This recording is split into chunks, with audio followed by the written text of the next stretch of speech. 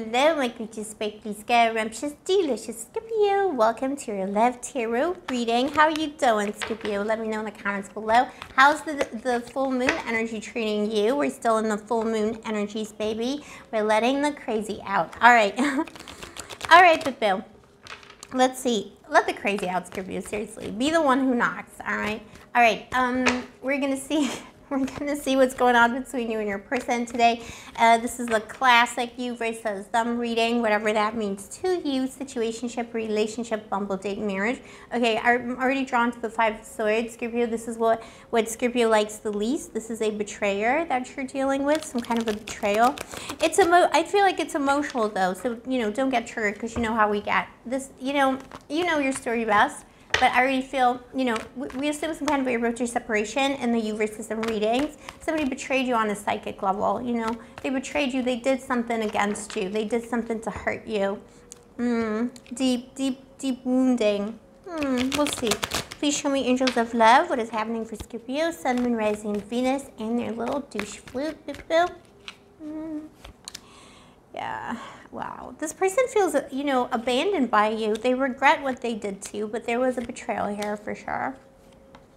And, for good reason. Maybe they're experiencing the dreaded Scorpio silence. Queen of Wands at the bottom of the deck. Somebody was very sure of themselves. Somebody was very sure of themselves. Look at this big stick the Queen of Wands has. King, Queen, anyone between, gender is arbitrary. This is your person. They poked the Scorpion with a big stick and got a little sting. It hurt. Somebody tried to provoke you. Somebody tried to push your boundaries in some kind of way. Maybe they thought they were irreplaceable. And it turned out that is not the case in the Scorpion universe. You taught them a lesson. Five of Pentacles. They feel just like out in the cold right now. Scorpio's not talking to me. Scorpio's not acknowledging my existence. You know what? The worst thing about Scorpio, when a Scorpio gets betrayed, and boo-boo, this is the Scorpio channel. Mommy is Scorpio Sun and Rising. I got Scorpio all over my chart. Listen to me, boo-boos. And cross-watcher. I think the worst kind of karma you get with a Scorpio is when you do something to them so bad, you cease to exist to us. Like, basically, and these energies can switch, cross-watcher, don't get freaked out. But you know what I mean? Like, you do a boo-boo to a Scorpio, it's not when we get mad. It's not when we're, still talking to you and whatever. Like, it's when the Scorpio stops acknowledging your existence. Then you're really in trouble. Scorpio silence. I think this person is experiencing this. I think now they lost you. You are just like, the dream to them. Ace of Cups, too little, too late. Also Scorpio energy in this card. You are the dove, Scorpio, as well. The exalted Scorpio in the zodiac is represented by the dove. Yeah, this person was really enjoying themselves. They thought they could play you in some kind of a way. Nine of Cups. They thought they were irreplaceable, or they thought that you wouldn't, that you wouldn't sting them. They kept trying to poke you, maybe somebody made fun of you here as well, Scorpio. Maybe you felt like they were playing you for a fool or not taking you seriously. This person learned the hard way not to provoke a Scorpion. Before we get into your person's fate worse than a fate worse than the worst fate in the world, let me just say welcome to Blue Angel Love Tarot, my baby. I love you. I appreciate you. I see you. Give mommy a kiss. Also, Scorpio, quick update on the situation with my tarot pricing. My prices have now changed. Updated prices are in the description box below. Because mommy loves you, though, I am doing a special. I'm doing a very special sale. Well, sale. I don't want to call it a sale because it's kind of like trashy, but whatever. Like, let's just call it a special. Summer of Love special. I'm doing this for my love spell. Specifically, we're doing doing it for my love spell specifically for the summer. A Summer of Love spell special. Summer of Love spell special. Scorpio special. Oh my gosh. It's a love spell to attract new love this summer in the Summer of Love, and it's a half price compared to the normal new love spell, and you can purchase that as a standalone offer, or you can purchase it as a spell together with a tarot reading. So all the information for that is also in the description box below, baby. If you're ready for something new, if you want to attract those energies to your life, if you want to have new boo-boos, new opportunities, you're sick and tired of these douche flutes, you might want to consider that. All right, baby. Abracadabra. All right.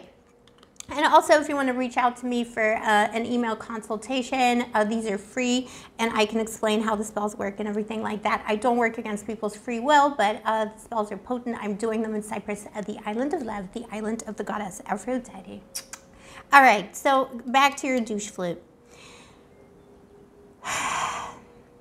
You know, this person really, like, they did you a boo-boo, like they did you dirty in some way, like psychically.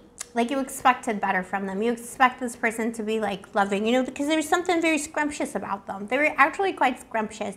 But at a certain point, you know, it's like if this was an established connection, this person came in all scrumptious, 9 of Cups. They were like they fulfilled you, baby. You need somebody to fulfill you, you know, fill your cup. We are water. We need that. We need a nice, beautiful, scrumptious cup to hold us. They knew how to hold you. They knew how to talk to you.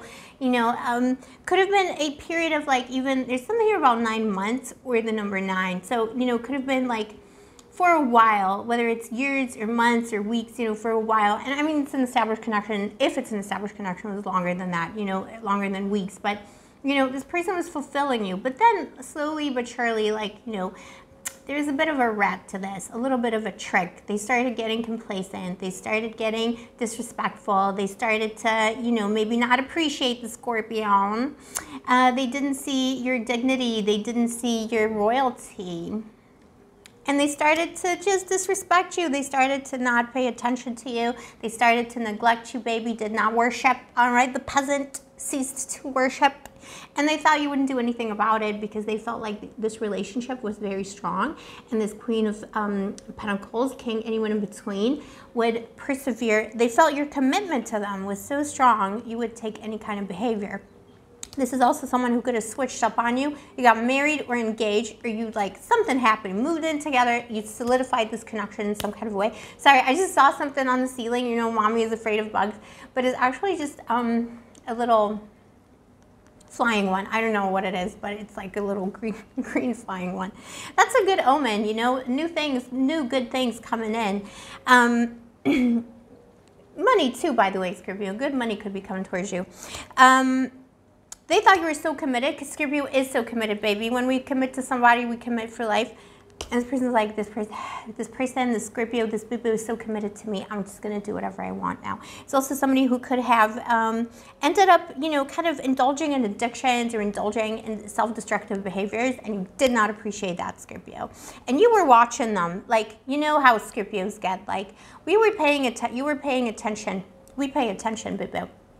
We were watching, they were like, yeah, show me more of who you really are. Someone started feeling too complacent and too safe, and they started to just really annoy you, boo-boo.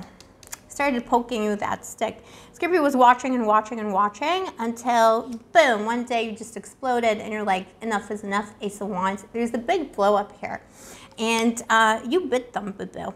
You bit this one hard, and they, like, totally unexpected. You know, Scorpio is represented by the Tower. If you know the Tower card in the tarot, you know, it's this unexpected, big, explosive situation that was kind of like brewing, but maybe still people thought it wouldn't happen. That's the Scorpio energy. You know, we come in like the Tower, and now this person feels like you totally like cast them out, or they've been put out in the cold. Scorpio's not talking to them. You know, you burned down this village, but they were provoking you. They were poking you, biting your ankles, boo-boo. Ankle biter.